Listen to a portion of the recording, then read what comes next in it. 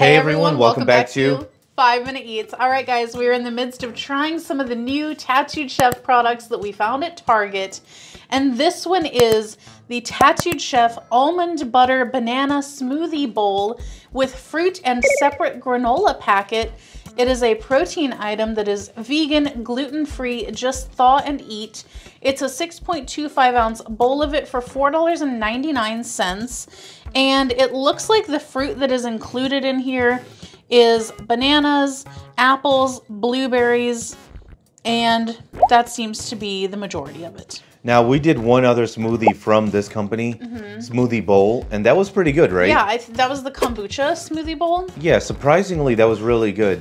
And so if you guys don't know, we are the largest YouTube tattoo chef reviewers. Of the food. Of the food, exactly. And the thing is, man, they have a very passionate online stock community.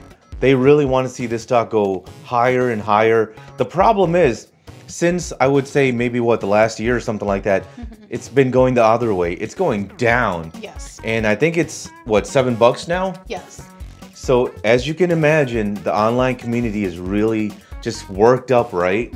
They hope it's going to go higher, but possibly because all these new offerings we've done so far have not been that good. We're hoping this can save it. And guys, if you're new to our channel, basically we review everyday grocery items. So before you spend your hard-earned money, let us tell you if it's worth it. Now, just for the record, we don't care one way or another about the stock. We only care about the food. That's correct. And sometimes people can't handle that. So let's get into it. Let's try it. If you'd like to support this channel, the easiest way to do that is using our Amazon links the next time you shop there. All right, guys, welcome back. Our rating system. Thumbs up, bite again, thumbs down, we would not. So for me, this is a thumbs down. This thing is, I don't hate it, but I don't love it enough that I would buy it again. The reason is the blueberry, the apple, the banana in this is all great, right? Except the almond butter and the coconut milk is just very bland. And so when you go through the blueberry and the apple and the granola, and all you have left is like the almond butter and coconut milk, like frozen thing, it's just very bland. And it's kind of like, then you're like scooping, you're like looking for, you know, the granola and the blueberry and stuff to save it so you can finish eating it, you know? I just think this is a pretty like subpar product, man. It's just not impressive enough that I would pay the kind of money that they charge for this. Thumbs down. If you like what we're doing here, please consider sending a super thanks. It helps us continue to provide more amazing content. Alrighty, for me, this one is going to be a thumbs down. I agree on all counts. This is not bad, but for $5, I would expect a whole heck of a lot more flavor. I would buy like the Sambazan acai bowl or the dole. Yeah, way better. For like $3.50 to $4 for those, and they are bursting with flavor. This is very, very bland. Like the blueberries definitely give you the most flavor out of all of this, and the apples give a little bit of flavor, but the rest of it is very, very just blah.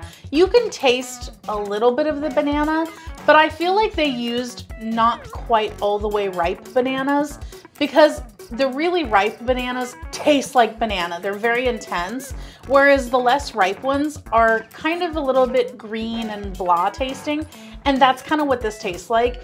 The almond butter, I feel like it's almost maybe not enough or not a good ratio of it, because it's like you can taste it, but it's not an intense like, oh, that's almond butter kind of flavor. I feel like this just needed to be taken up several notches. It's very, very blah.